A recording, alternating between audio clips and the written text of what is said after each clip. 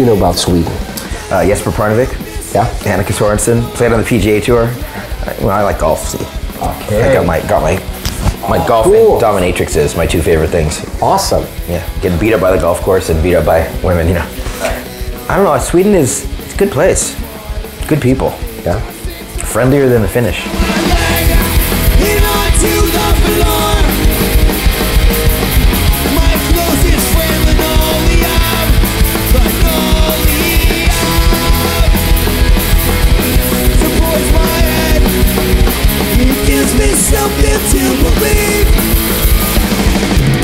Do you know any Swedish bands?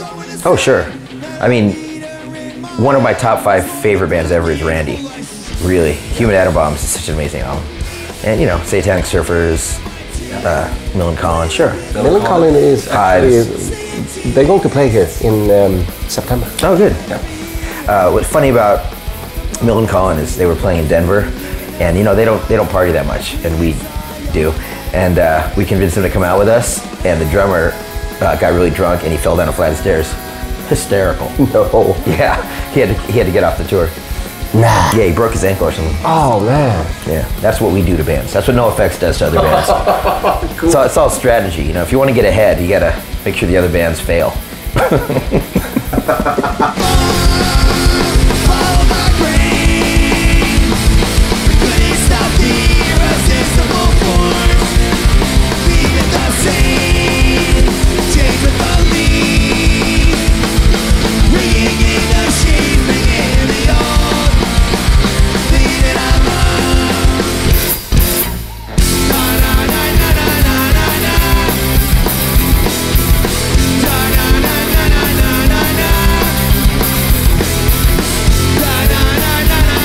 What is the hepatitis bathtub? The hepatitis bathtub, well, that's our new book. Yeah. Which I think we're going to put out in Swedish, because we're putting it out in 10 languages. And it's just, it's not the book people expect. It's a very dark book. It's got rape in it and molestation and murder. Is everything true? Yeah, everything's true. And it's not so much band stories, it's more what we went through as kids. Because everyone in the band had a really fucked up childhood and teenagehood, you know. And no other bands talk about the stuff we're talking about. You know, like I talk about my mom was sick and she had cancer, she was dying, she asked me to kill her, and I killed her.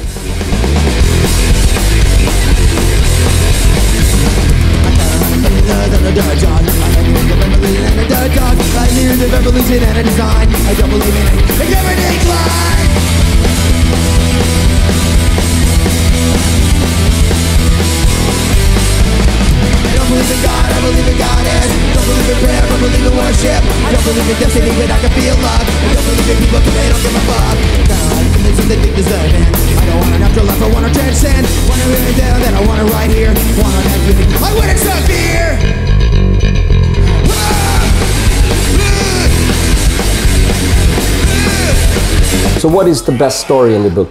Well, our drummer, it's his book, he wins. Because he was a junkie for 6 years, and what he did to get heroin every day is just crazy. You know, he was a thief, and every day he'd rob somewhere to get money for heroin. And then, hey, we're going on tour. Oh, okay. And he'd come on tour, and then he couldn't get heroin, and then he'd get sick. And this went on for 6 years. So his stories are just crazy. And he used to fuck Courtney Love, so that's funny. They used to do heroin together.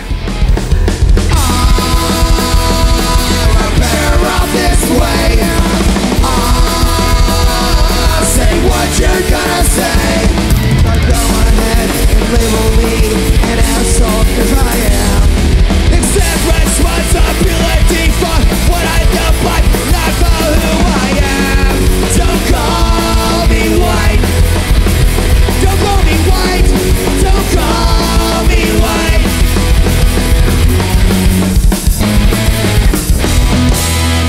Hey Mel. Are you as punk now as you were from the beginning? I'm less punk right now because I stopped drinking and doing drugs 30 days ago. Oh, wow. Yeah. But, congratulations. Well, thank you. But before that, no, I was punker. I didn't try drugs until I was 32. So when I was a little kid and in my 20s, I never tried drugs. So I was just doing business, starting a record company, making sure the band was good. And then I started doing drugs in my 30s, and I got crazy. You know, I married a dominatrix. I have a dungeon in LA.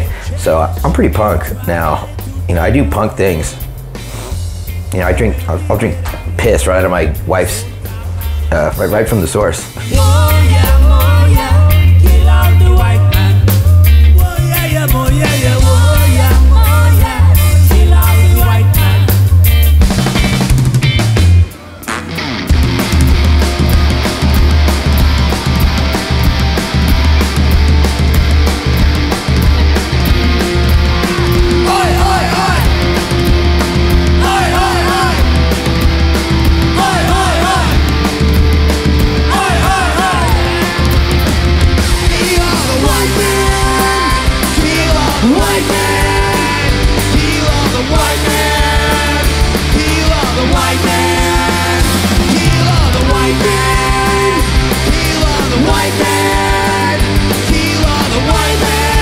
You guys been around for 33 years. Will you be around for another 33? No, yes, longer than that. No. We decided when Bad Religion breaks up, then we got 3 more years. Thank you, Stockholm. You see, that's called sarcasm, you fucking idiot. Hey, who brought their children today? Who brought children? Who brought children to a fucking amusement park? That's fucked up.